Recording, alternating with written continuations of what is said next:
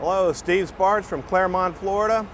I've been riding the 204 Express from Claremont to Orlando the last 3 or 4 years. It's very relaxing. A lot of individuals will take the LYNX simply for the cost savings, but to me it's more about the convenience and more about the relaxation part. I'm not having to worry about traffic tickets, going to work, coming back. I don't have to worry about all the construction, the road rage.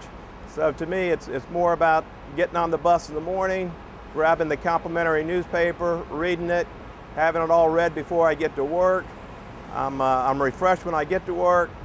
And then again, coming home, you're able to take a 30-minute nap if you don't want to socialize.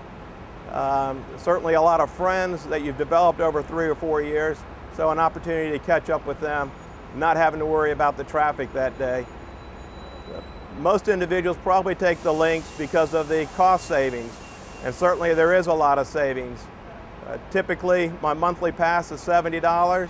My tolls alone would normally be $90 a month. Gasoline would be $200 a month, plus an $80 parking ticket once I get to work. So undoubtedly a lot of savings there, coupled with your car insurance cost goes down because you're not driving as much, not as much wear and tear on the car, so a lot of savings there. But from my standpoint, the biggest reason is the relaxation and the convenience of it, not having to worry about all the hustle and bustle. Even if gas went down to $1 a gallon, personally, I'd still be riding the LYNX from the point of being relaxed and when I get to work and also when I'm leaving. That's my story.